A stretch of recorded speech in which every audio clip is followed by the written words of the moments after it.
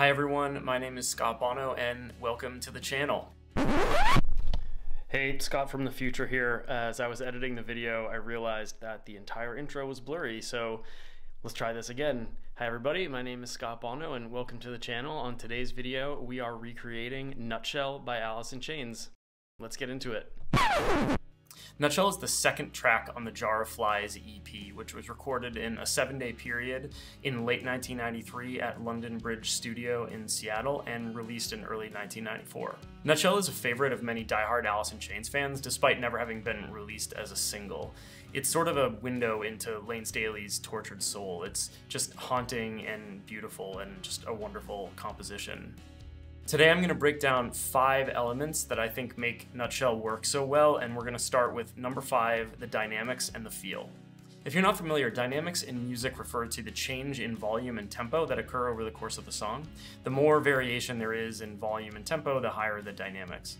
And dynamics play a big part in the overall feel of the song. Nutshell has great dynamics, especially with the tempo. This song was definitely not recorded to a metronome or a click.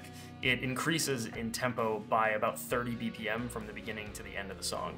The tempo changes create a sense of building intensity throughout the song, which starts out slow and methodical with just a single acoustic guitar, and ultimately builds and erupts with a really killer guitar solo before fading out into nothing. The movement in the tempo, while organic, feels very intentional, and it drives the emotional arc of the song. It works hand in hand with thing number 4 that I think makes Nutshell work so well, and that is the arrangement.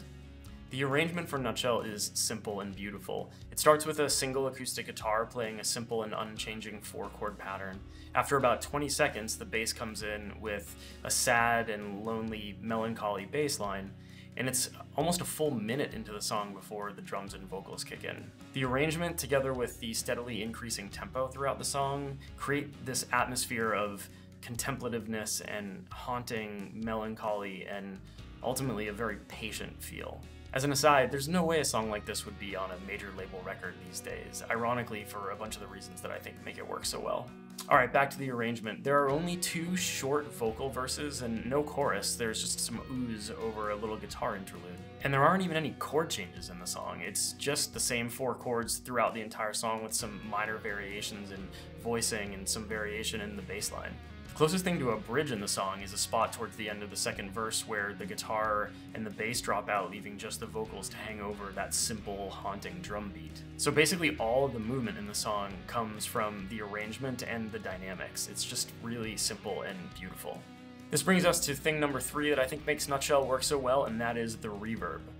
The original version of this song is absolutely awash in reverb.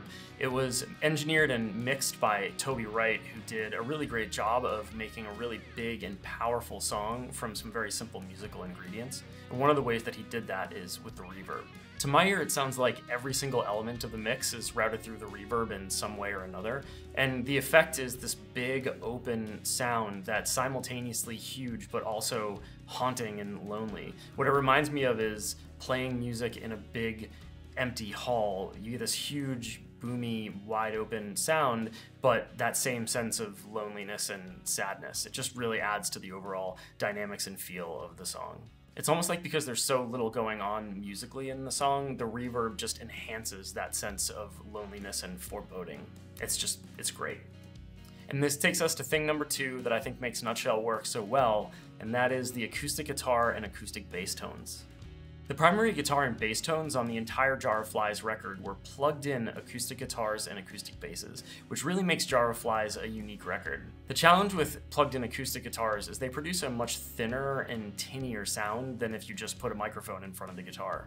You can get away with that in a live setting, and companies like Ovation actually made acoustic guitars that were designed specifically to be played live and plugged in, but it's fairly uncommon to see them used that way in a studio setting, especially as the primary tone. But somehow that plugged-in acoustic guitar became the tonal foundation for basically the entire Jar of Flies record, maybe most pronounced on Nutshell and Rotten Apple, which is the first track on Jar of Flies. Part of the reason that I think this works is that Mike Inez, the bass player, also chose to use a plugged-in acoustic acoustic bass for all the bass tones as well. A plugged-in acoustic bass is even more uncommon in a studio setting than a plugged-in acoustic guitar, but for some reason these two things together just worked extremely well, and it creates a fantastic, unique sound to the entire album. And one of the reasons that I called out the reverb as being one of the key things that makes Nutshell work so well is that I think it really helps to fill in some of the sonic holes that you get that are inherent with a plugged-in acoustic guitar and an acoustic bass. And that brings us to the number one thing that I think makes Nutshell work so well, and that is the guitar solo. I love literally everything about the guitar solo in this song. The tone is gnarly and distorted, but still it sits perfectly in the middle of this delicate acoustic song. The interludes after the verses are fragile and haunting and perfect. And lastly, the guitar solo itself is just brilliant. And just like the rest of the song, the guitar solo is very patient. It starts out slow, builds, it eventually erupts with two fast ascending and descending runs, and then it fades away on this gigantic melancholy bend. I've wanted to record a version of this song for years, but I've just never been able to play those last two runs in the solo, and the perfectionist in me just wouldn't let me record the song if I wasn't going to be able to get those note for note perfect. Well, I think I finally got it. Here's my take on the Nutshell solo. I feel better dead.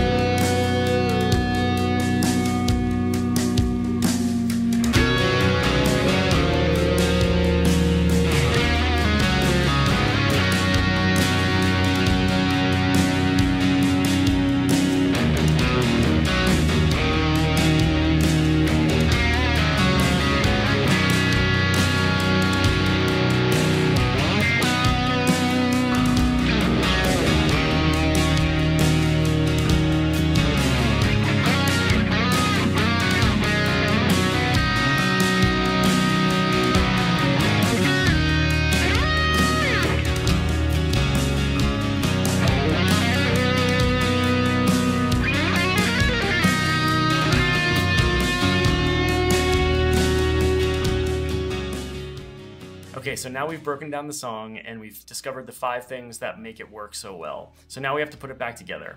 Let's walk through what I did to create my album-faithful version of the song. Let's start with the tempo. In the original, the tempo builds from about 110 BPM and ultimately ends up over 130 BPM, and it wasn't recorded to a click, so all of that movement is organic. Since I'm recording digitally, I have to use a tempo map to try to recreate that same feel. Let's take a quick look. So you can see the tempo map here. I did start out at 120 BPM. When the bass picks up, it hits at about 126 BPM, and then there's actually a fairly steep rise just as the drums come in right before the beginning of the first verse. It gets to about 132 there and stays there throughout most of the song. In my version, there's a little bit more movement in the original. And then lastly, there is one further move. I think it's up to 136 BPM, which is right after the second verse as we pick up into the guitar solo. All right, let's talk a little bit about the reverb really quickly. The reverb on this one was a tough nut to crack, but I think I finally found something that works pretty well. Ultimately on Nutshell, I did something I don't usually do on my mixes. I used a single reverb channel for the entire mix, and I routed each of the individual musical subgroups into that one reverb channel. Then I blended the levels based on the sends just to try to find a mix that worked. To get the reverb tone that I was looking for, I used the great and free Supermassive plugin from Valhalla. It really gave me exactly what I was looking for. Let's take a listen. To give you a sense for the reverb, I'm going to play the first breakdown in the song, which has those vocal oohs over the acoustic guitar, the bass, the drums, and the guitar interludes. And then afterwards, I'll solo the reverb so that you can hear just that.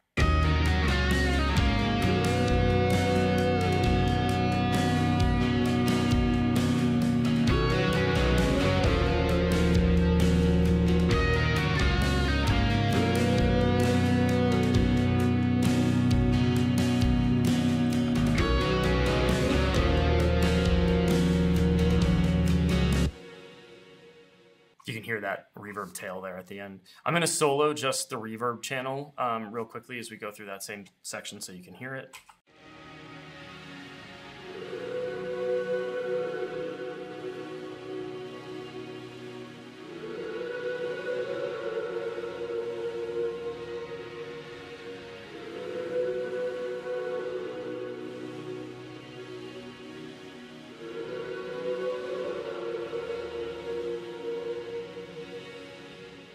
reverb by itself doesn't really sound all that interesting, but you can hear the vocals really swimming in there. You can hear a little bit of the acoustic guitar, and you can even hear a little bit of the electric guitar in there as well. Lastly, for comparison, I'm going to play through that same section, but I'm going to mute the reverb track so you can hear what it sounds like both with and without. Here it is without.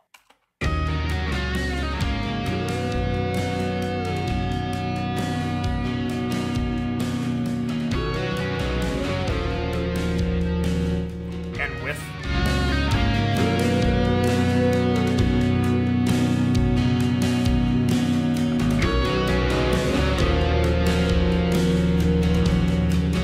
So you can see the difference there. It definitely fills up the space. It's a little bit dry without it.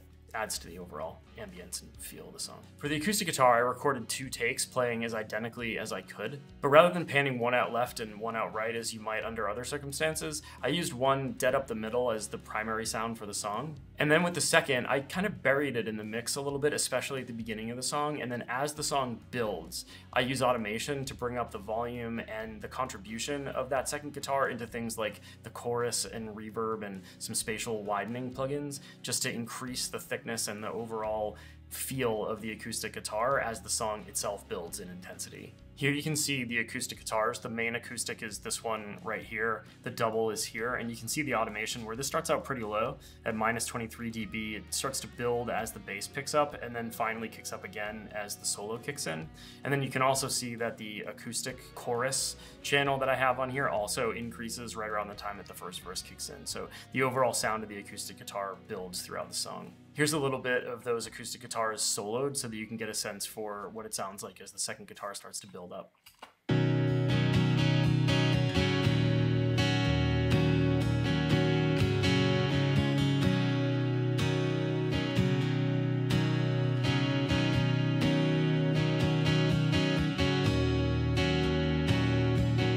So definitely much more full by the end of that little section. And let's just play that one more time with the rest of the mix there so you can sort of hear that in context.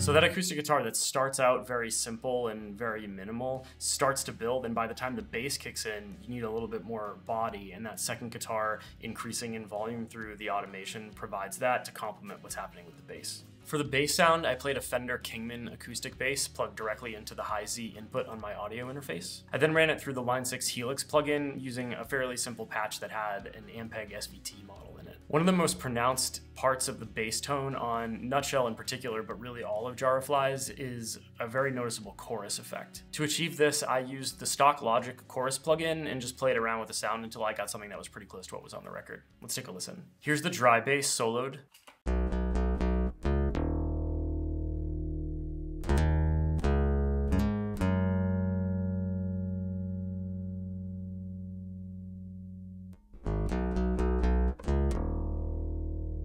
Not a super compelling sound by itself, that's for sure. So to beef that up, I did a couple of things here. One was, as I said before, ran through the Helix plugin with that Ampeg SVT model.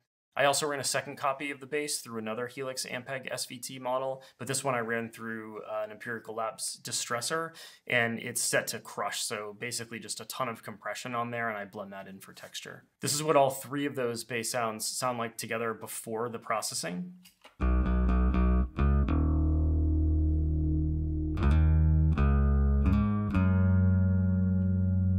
So even just that, it's obvious that there's a big improvement from just the dry bass. And then on top of that, we did a little bit more work too. So we used some EQ, some compression, and ultimately used Vitamin, which is a sonic enhancer plugin from Waves, and it really finishes off the tone. So here is what it sounds like with all the processing in.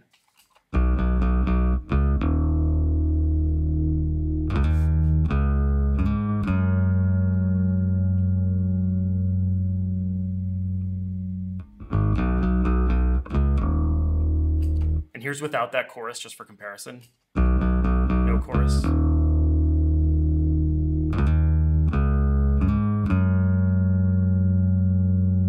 Chorus in.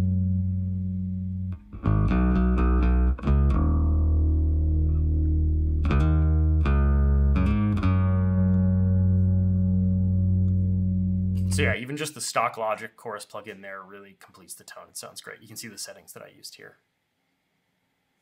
And lastly, onto the electric guitar tone for the interludes and the solo. It took some work to get the tone that I was looking for here, but I'm pretty happy with how it came out. I played my Gibson Les Paul Studio, which again, I recorded dry directly into the high Z input of my audio interface. I then reamped the dry performance out through a pretty simple signal chain, just a preamp pedal, the Revival Drive by Origin Effects, and then into the Moore Radar, which is a power amp and cabinet simulator pedal. The Revival Drive is a preamp pedal that has two distinct circuits in it, one that's based on a tube or valve style circuit and the other based on a silicon or solid state. To get the final guitar tone, I actually ran twice through the Revival Drive, one through each preamp circuit, and then I actually ran each of those out through 3 different cabinet simulators in the Moore Radar. One cabinet was a 4x10 basement style cab, one a 4x12 Marshall style cab, and one was a 2x12 Vox style cab.